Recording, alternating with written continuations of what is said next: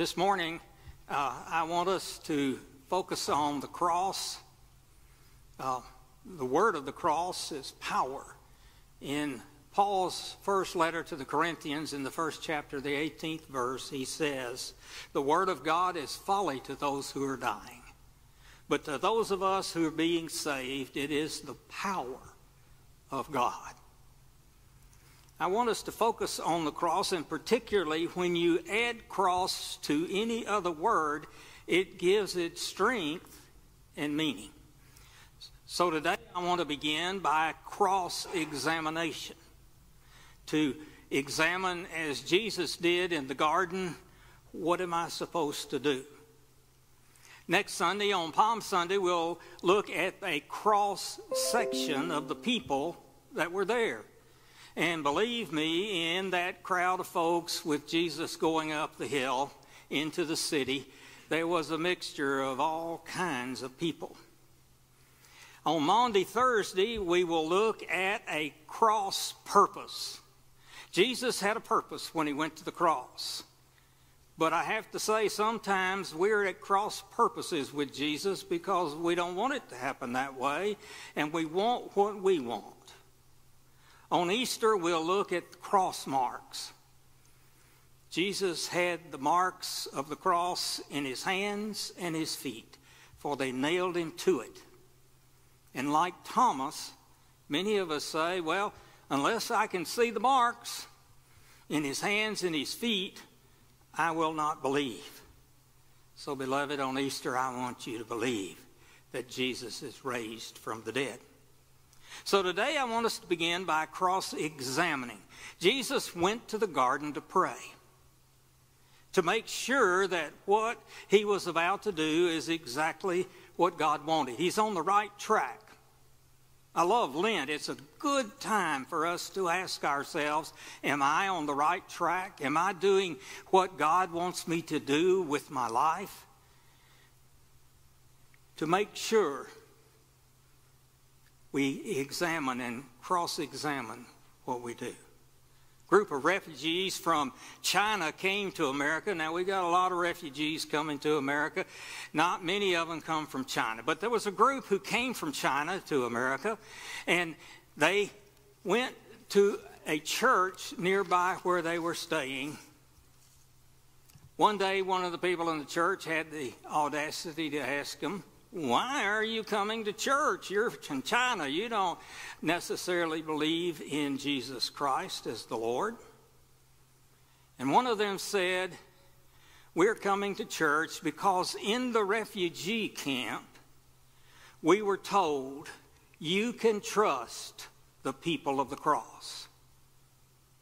You can trust the people of the cross.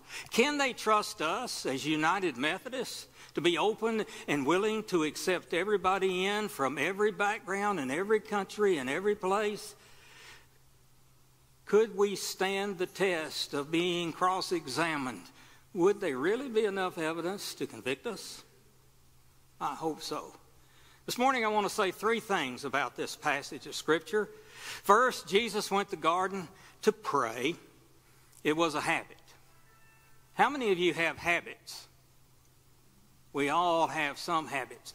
Jesus went, it was his habit to pull away from the crowd, to spend some time in prayer with the Father. Perhaps he's trying to teach us that it's a good time to pray. He went there in the evening. He went to the Garden of Gethsemane. Now, Ann and I have had the privilege of being to the Holy Land 3 different times, taking groups there.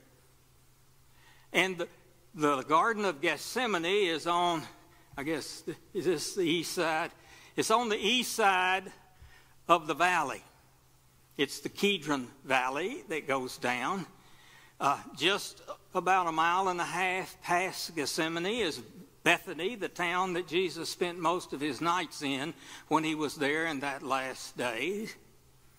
The Garden of Gethsemane sits up on the hill. It's about 1/2 mile as you come down the hill and go around the long road and up into the city of Jerusalem. In the Garden of Gethsemane, there are 2 trees. They're olive trees. They still produce olives, and they're estimated by the people to be over 3,000 years old. Now, when we went the first time, we climbed up in it. You can't get very close to it now. They found out people were breaking branches and abusing it. But think that Jesus was in that garden that night, and perhaps he was praying underneath one of those beautiful olive trees that were there. Was his habit to pray? Was his habit to go to the Garden of Gethsemane? Habits can be helpful and useful and powerful. If you don't create a good habit, you'll end up with some bad ones. And sometimes our bad habits are more important to us than the good habits. Mike Campbell writes a little story in which he said, I came home from work one night, and my wife was in with our 6-month-old, teaching him to say "Dada." Man, he said, first word he's going to learn is "Dada," Daddy. I am so excited. Several weeks later, in the middle of the night, they were awakened with the voice of a small child saying, "Dada, Dada." And he said, my wife rolled over and said, "Honey, he's calling you." Habits are learned. He's calling us. Perhaps Jesus is calling us to pray, to spend some time in our day, to pull away from the busyness and to be with God. I have a question for you. How much does a prayer weigh? If you were weighing a prayer, how much would it weigh? A woman came into a grocer near the end of the war, in World War II, and she said to the grocer, I need some food. Can you please help us? My husband was killed in action, and I have nothing for my little children. Well, the grocer was a pretty mean son of a gun. And he said to her, all right, if that's what you want. And he handed her a piece of paper, and he said, write your prayer on this piece of paper. She said, I don't need to, and handed him a crumpled piece of paper. And he put it on the scale. And he said, I'm going to put on this side of the scale all the food that prayer weighs. So he said, I put a potato on it. Didn't move. I began to pile some other things into it. Still it didn't move. Finally, he said it got so full it was overflowing. I got a bag. I gave it to her. I sent her on her way because I had noticed people were watching to see what I was going to do. He said, as I closed up that night, I checked and the scale had broken. Now, he said to himself, I wonder why, as he cross-examined the day, why the scale broke at that particular time. And it touched his life and changed him greatly. And he said over the years, many people came in hungry. And the scale broke every time. Because he had been changed from the habit of greed and anger and selfishness to generosity. Jesus is calling us, God is calling us to a spirit of that kind of generosity. So I say to you today, Jesus came to the garden to pray. Left the disciples, took James and John, and Peter went a little further, left them there and went on into the garden to pray. He fell down, he prayed to God very deeply. He prayed, the scripture says, I love Luke's account, he says he prayed, it was agony in the garden. He was agonizing over what was facing him. He prayed, oh Lord, let this cup pass from me. I don't want to do this. How human that is. How many times have we said to God, I don't want to do that. I remember as a young person, God called me to ministry and I ran. I didn't want to do it. And finally, I answered the call. God doesn't quit. But there's some degree of agony. Let the cup pass from me. Let somebody else do it. A lot of scholars say he was crying and agonizing over the fact that he had to die, that he was going to die on the cross. And the next day was coming, and he did not want to die. I've been in the hospital with many people, and they pray. I don't think we pray. I don't think Jesus prayed not to die. I think he prayed, I want to go on living. I want to have more time to do what needs to be done. I can see Jesus saying, Father, I've got more sermons to preach, more people to heal, more things to do. I want more time. Just a little more time to do what needs to be done.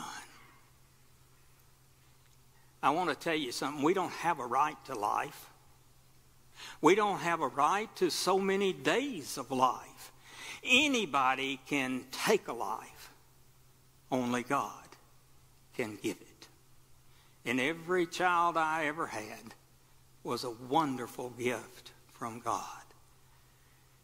Jesus wanted to live. He wanted more time. And then the second thing I want to say is he came and he found them sound asleep. He got a little angry with them. I'm sure he kicked them. That's what I would have done. Wake them up, get them going again. And then he went away a second time to pray. He prayed, oh Lord, if this cup is not going away, if I can't change it at all, then not my will, but yours be done.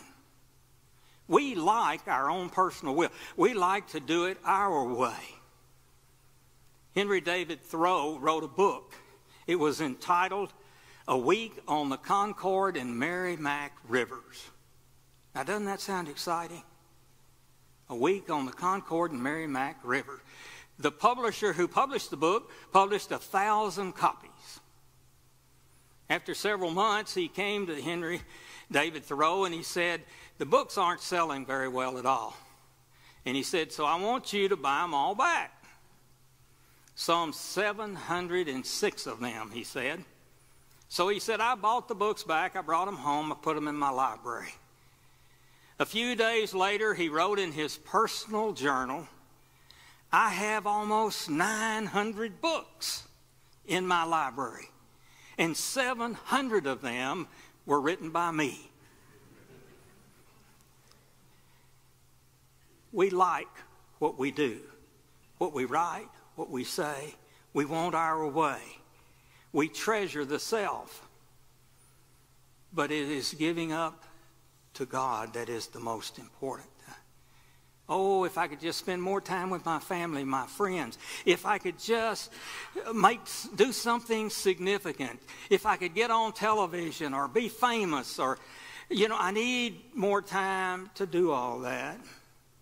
It's not death that we fear. We want to cling to life. Jesus said, not my will, but yours be done. He came a second time, and of course the disciples were sound asleep again. Now this time I don't think he kicked them.